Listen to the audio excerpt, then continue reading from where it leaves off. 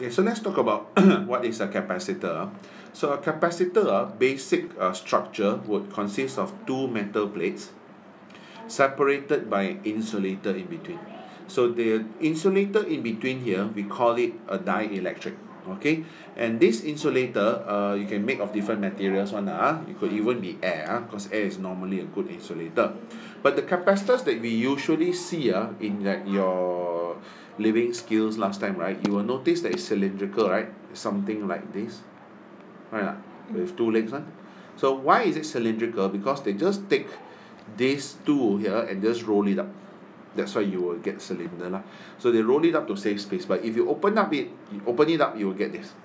So what does your capacitor do? You can say three things. You can say you use to separate charge, you can use to store energy, and to smoothen and rectify AC. Now last time they used to accept store charge, but lately they have mentioned that they want you to be more specific. That means it's not really storing charge, it only separates charge. So we're going to see why it is considered not to store charge but to separate charge. But the funny thing is, right, they will still ask you the quantity, like what is the charge stored. So if it doesn't store charge, why do we call it storing charge? Because by separating the charges, it gives you an illusion that it is storing charge. So this is how it works. So let's say I connect the capacitor here to a power supply, and I close the switch. Now originally this is negative and this is positive, right? So meaning to say that this point here, this terminal here is have excess electrons, and these two initially the two plates of a capacitor. By the way, the symbol of the capacitor is two parallel plates, same equal length. For cell, one long, one short, but for capacitors both equal length, right? So if for a capacitor, initially the plates are neutral, so then the electrons will move from negative plate to neutral, because neutral is higher potential, right? So when the electrons flow from here to here, it will cause this plate to be negatively charged. So the first electron that comes here, no problem, nothing stops it from flowing. But once the first electron reaches this plate, it becomes negatively charged. The second electron that wants to come is a bit hard already, right? Okay, but we come to it later. When the first electron reaches here, it causes this plate to be negatively charged, but this electron cannot flow across to the other side. Why? Because there's a dielectric in the middle. So what will happen instead is one electron from this opposite plate will be repelled by the negative plate here. So one of the electron will leave and go back here. So when this electron leaves this plate becomes positively charged. So the next electron that comes here will find it a bit harder to move, because now he has to overcome the repulsion. But if he can overcome, he will come here. And then it becomes even more negative, and another one will leave. So this will keep happening. So more and more electrons come here, more and more electrons will leave. So the funny thing is, even though the capacitor is supposed to have infinite resistance because it's a dielectric, so no current can actually flow through it, right? So but if you put an ammeter right in the circuit here in series, you will actually get a current reading. So there was one old past year question that asked you this: why is it, even though the capacitor is considered to have infinite resistance, but yet your ammeter can still detect a current? That means, why is there a current still flowing even though the capacitor has infinite resistance? So the answer is because the current is flowing. By the way, electrons flow from negative to positive, but current is flowing from positive to negative. But the thing is, the electrons are flowing not because it is flowing through the capacitor, but the electrons are flowing by repulsion at the capacitor. So one electron comes here, repel another capacitor. So it repels another electron of the capacitor. So it's not the same electron that travels across. Okay? So what will happen is, they will keep on flowing here and here, but when will it stop? That's the question. So some people say when you run out of electrons, which is impossible. So when will it stop flowing is, you need to understand how electrons behave. Electrons which are negative will flow from a lower to a higher potential. So when it stops flowing, it means that the potential at this point must be the same as the potential at this point. Then it will stop flowing. Similarly, the electrons will also stop flowing from here to here when the potential at this point equals the potential at this point. So therefore, we can conclude when this potential equals to this potential and this potential equals this potential, then this PD must be the same as this PD. So in other words, if you use a 9 volt cell, the capacitor will stop charging when it also reaches 9 volts. So you can conclude whatever PD you connect your capacitor across, your capacitor will reach that PD. How long does it take to be fully charged? Less than a second. Very, very short time. Why? Because the capacitor cannot store a lot of charge, which will come to it next part. So you will only take less than a second. Okay, fractions of a second. So then let's look at what happens now. So which means to say, okay, when it's fully charged, your capacitor will have one side will be positive and one side will be negative, right? So if this is negative Q, this other side will be positive Q. So how much charge is considered to be stored on this capacitor? Is it Q? Is it 0? Or is it 2Q? Now let me tell you something. Why they said that you didn't really store any charge is because your capacitor, one plate gained Q, but one plate lost Q. So overall, did your capacitor gain any charge? So that means it doesn't really store charge. It actually separates. That means it brings your electrons from this plate to the other plate. That's it. That's why it's called separation of charge. But it gives you an illusion of charge stored, because if I connect this capacitor across a lamp, the capacitor will discharge through the lamp and light it up. So it seems like the charge is coming from the capacitor. So what is the charge that is considered to be stored? Okay, what do you think? Is it Q, negative Q, or is it Q 0 or 2Q? Alright, so let's see how to determine. Next slide. Okay, so now remember we said that one charge should be negative Q, one charge is positive Q. So how much charge is considered to be stored? So the best way is to actually discharge the capacitor through another lamp. So let's see. So let's say you got the two plates here. One is positive Q, one is negative Q. So what we do is we connect across the lamp. Because you see, in order to find out how much charge is seemingly stored in the capacitor, is by observing how much charge will flow through the lamp before the capacitor is fully discharged. So how much charge will flow through the lamp? So that's the idea. So now let's look at this plate here, which is negative Q. If you want it to be neutral, how much charge must flow out? Q, negative Q, right? So this negative Q will flow through the lamp and will reach here. Now originally this had positive Q. So when you give it negative Q, what happens? It becomes neutral. So therefore, how much charge has flowed to the lamp? Q. So the charge stored is Q. So therefore, always remember, sometimes they will use the term the charge stored in the capacitor. Sometimes they say the charge stored on one plate of the capacitor. Sometimes they'll say the charge stored on either plate of the capacitor is, let's say, 1 coulomb. It actually means the same thing. The total charge stored is still 1 coulomb. So don't think when they say charge stored on one plate of the capacitor is 1 coulomb, is you assume, therefore must be 2. No, it's still 1 coulomb. The charge stored on one plate of the capacitor is considered the same as the charge stored on the whole capacitor. Alright, now, next one you're going to talk about what determines how much charge can be stored in your capacitor. So how much charge can be stored in the capacitor is given by the formula for capacitance, which is C equals to Q over V. So capacitance, the definition is the charge stored per unit PD. That means for every 1 volt across the capacitor, how much charge can be stored. So the unit will be farad. Alright, in the short form is F lah. Okay. Now usually typical values of capacitance rarely exceed 1 farad. That means for every 1 volt of the PD across a capacitor, rarely will you get 1 coulomb. Most of the time, like for example, if the size of your capacitor is a tiny size like this, you will actually get in picofarad. Alright, a bit bigger, like the size of let's say a small water bottle, you probably get like millifarad. Okay, so 1 farad capacitor is huge. It's like maybe the size of like a cooking oil 5 kg container. So that's how big it is. So therefore, capacitors cannot separate charge, or they say what, seemingly store charge a lot effectively or efficiently one.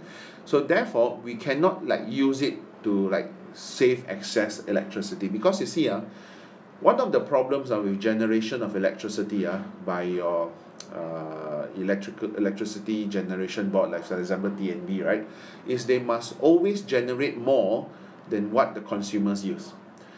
So that in case there's a sudden surge in demand, let's say suddenly everybody decides to turn on the aircon at the same time, when they normally don't do it, then if your power that you supply is not enough, then from the formula P equals to VI, the power is not enough for everyone, so everybody's voltage will drop. There'll be a voltage drop, which can damage your appliance.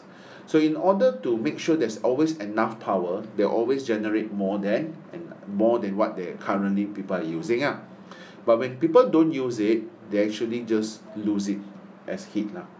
So some people say, why don't I just store this electricity? There are two ways. Some people say use cells, but that will be very expensive. They say, oh, why don't capacitors? Because it's just metal plates anyway, there's no chemical. But again, you cannot store a lot of charge, because as I said, it needs very, very huge capacitors then. So therefore, you cannot store charge a lot. Okay? Now, then let's look at about why some capacitors can store more charge, why some capacitors can store less charge for the same PD. That means why some have higher capacitance and why some have lower capacitance. Now the formula for capacitance is actually another formula, but it's not in your syllabus which is actually C equals to epsilon A over D. So the epsilon is just a constant, which is actually, remember, your permittivity. So if you are using air, then E is the permittivity of L.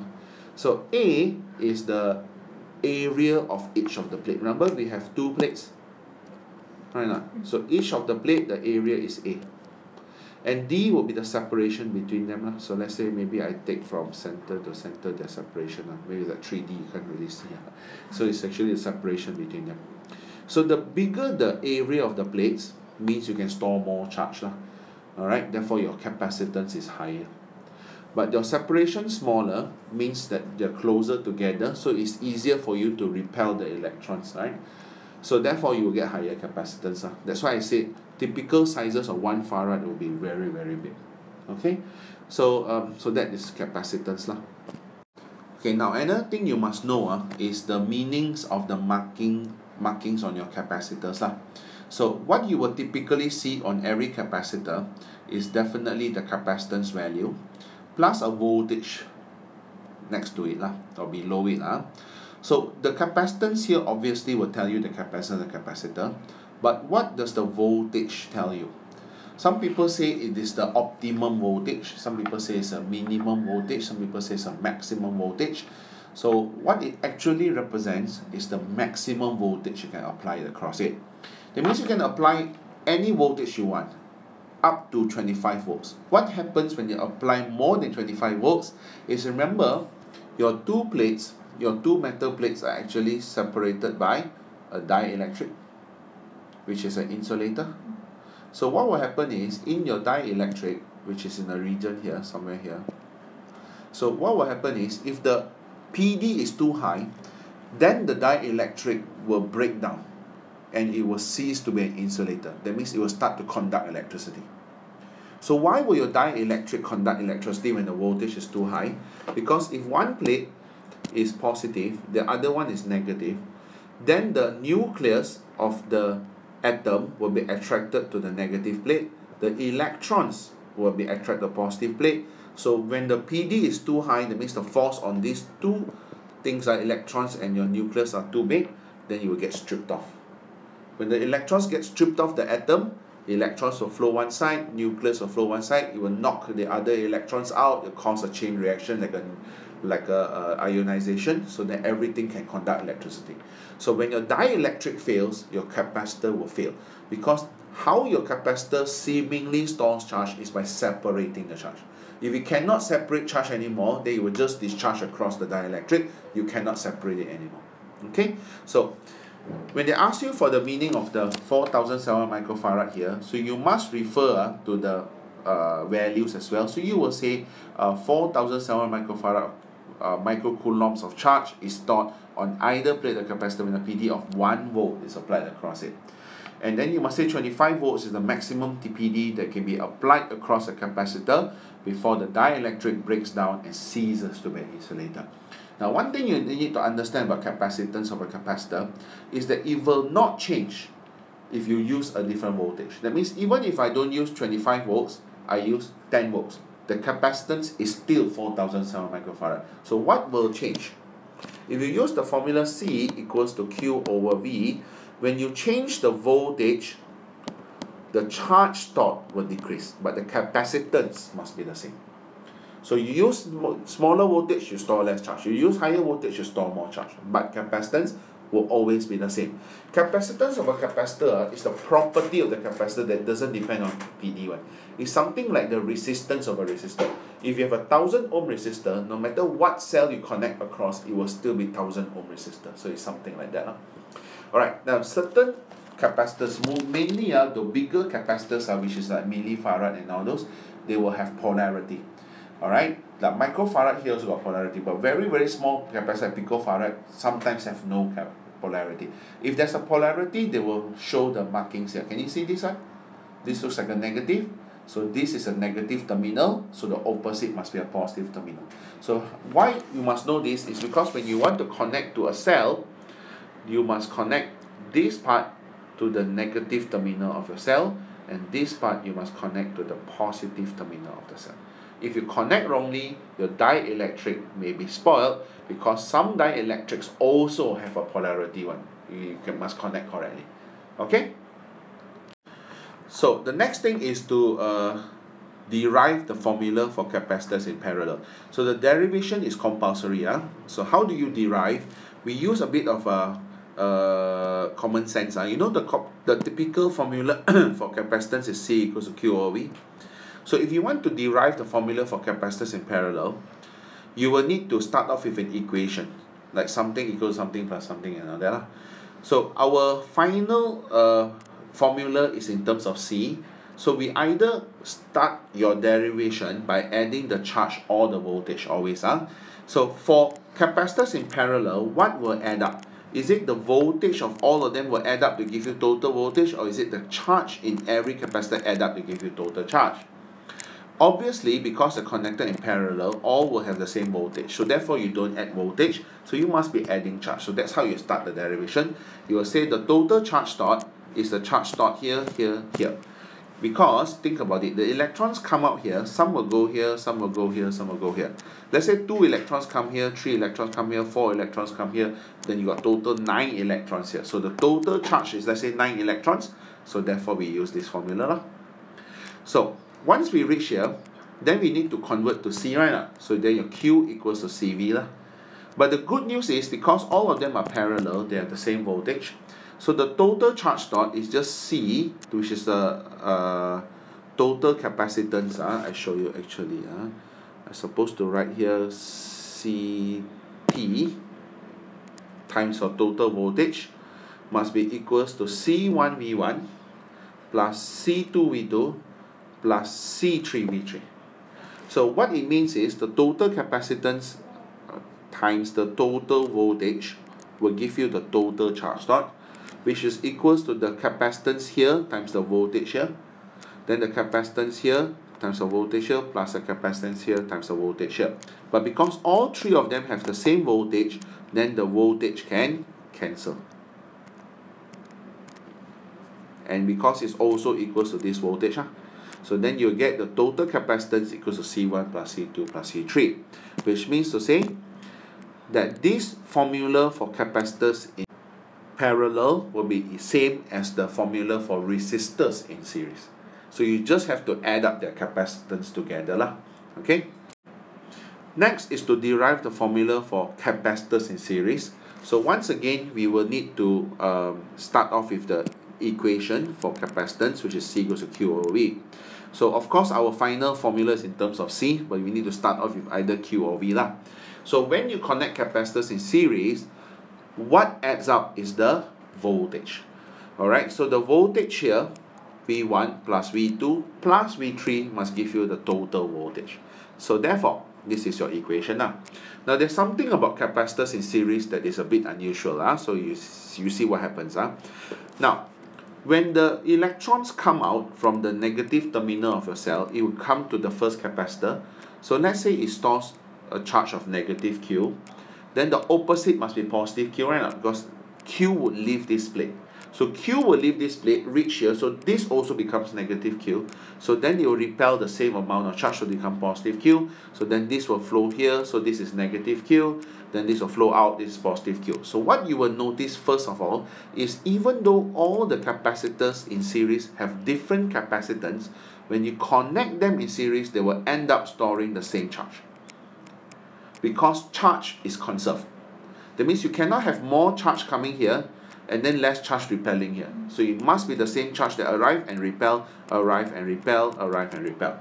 So each of them you'll notice will be negative Q, positive Q, negative Q, positive Q, negative Q, positive Q. So how much would you consider the total charge stored to be? Is it Q or is it 3Q? So remember the technique. If you want to see how much charge is stored, you must see how much charge will flow as it discharges through a lamp. So if I were to connect the three capacitors together and I connect it to a lamp, alright, so remember the values here. So this is negative Q, positive Q, negative Q, positive Q, negative Q, positive Q. Alright, so how much charge must flow out of this plate to be neutral? Q, right? So Q will flow out. So when it flows to this side, this was initially positive Q, so you give it negative Q, it becomes neutral, right? This also neutral, right? So then this negative Q will flow to this positive Q, so both also neutral. Then this negative Q will flow to this positive Q, also both neutral. So that means that's it. So how much charge has flowed through your lamp? Q. So the total charge stored when they are connected in series is equal to the charge stored on each capacitor. So it's not 3Q, it's just Q. So why is it important to know? Because you're going to continue derivation. When you continue your derivation, remember we have this. So your V is Q over C, right? So when you write as Q over C, you'll notice that V1 will be Q over C1, V2 is Q over C2, and V3 Q over C3, all same charge. And the total charge stored is also Q, which is the same as each of them. So the total voltage will be Q over CT.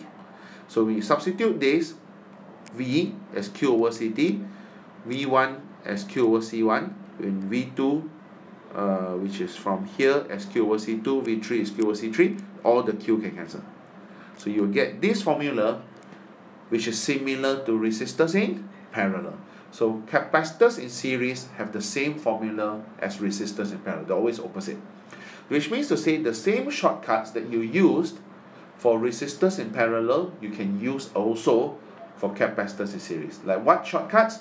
For example, remember when we had, like, let's say 4 resistors in parallel, all 100 ohm. Now the total resistance shortcut is 100 over 4. So the same thing, if you have 4 capacitors in series, all 100 millifarad, the total capacitance is 100 over 4. You can do the same thing instead of doing this. Alright?